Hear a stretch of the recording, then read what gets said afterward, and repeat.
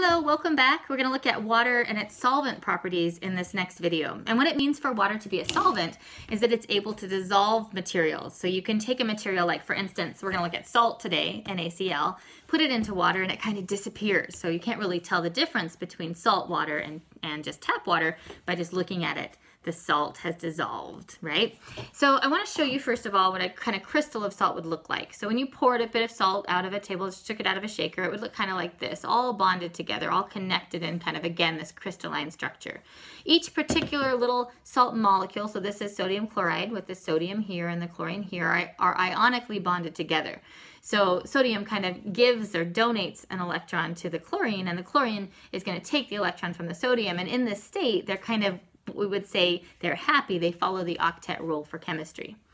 What happens when they're put in water, however, is they kind of separate because they're being put into something that also has charges.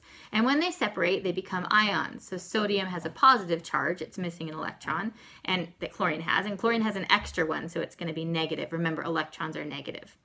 So when they dissociate in water, the really cool thing is going to happen. Because this is now a positive ion, the water is going to bond to it because, of course, opposite charges attract.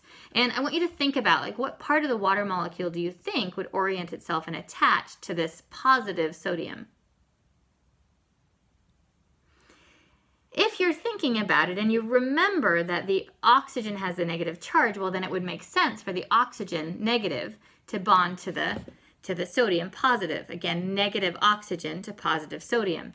And what will happen is, in reality, not just one molecule, but lots and lots of these water molecules will surround this and make what we would call, around this molecule, a hydration shell. And what you might notice is it's actually really hard to see that sodium ion inside. So it's kind of disappeared. It's kind of disappeared or dissolved in the water. And it only can do that because of those charges attracting each other.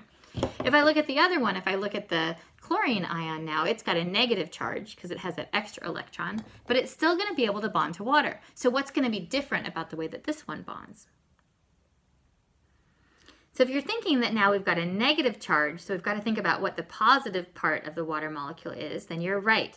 And in this case, the hydrogen is going to bond to the chlorine because the hydrogen is positive to the negative part of the chlorine. And the same thing will happen, right? Is all of those water molecules as they surround will orient themselves via those hydrogen bonds and will create a situation where I now have a hydration shell around the chlorine too. And these, as they're in water, are now bonded to each other, and I can't see the sodium chloride, the salt in the water. It disappears, it dissolves. Okay?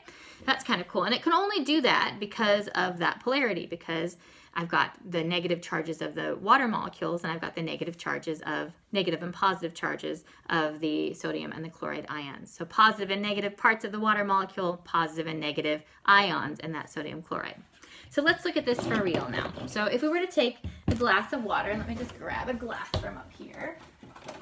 So let me grab that. And we were to just fill it with some water.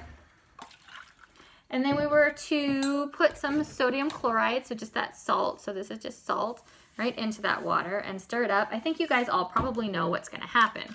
So when I do that, when I stir it in, it's going to be cloudy for a little bit as it's all dissociating. So right now they're just breaking into those individual ions.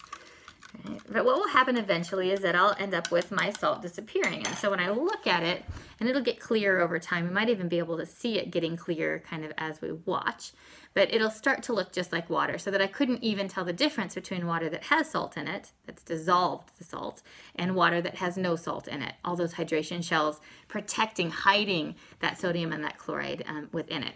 Okay, separating those and making them work like that.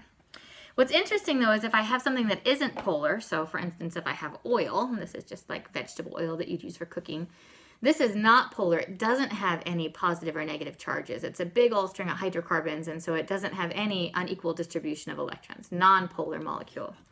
And if I pour water into it, you probably have seen this many times before. This isn't super exciting. What you'll notice is that it's going to separate.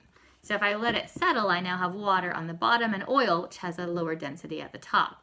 These two don't mix. And even if I stir and stir and stir and stir and stir, when I stop stirring, of course, I'm going to end up with my two layers. So polar molecules do not dissolve in water, but non-polar molecules like oil do not dissolve in water, but polar molecules like sodium chloride, lots of examples we'll be looking at in the next little while, they will dissolve in water. And that is really critical for lots of things, including your own selves, because your blood, which funnily enough is mostly made of water, has to carry the nutrients and waste from your body. And the only way it can do that is by allowing those to dissolve in them so that the liquid blood can carry those nutrients to your cells where they're needed. All right, thank you very much.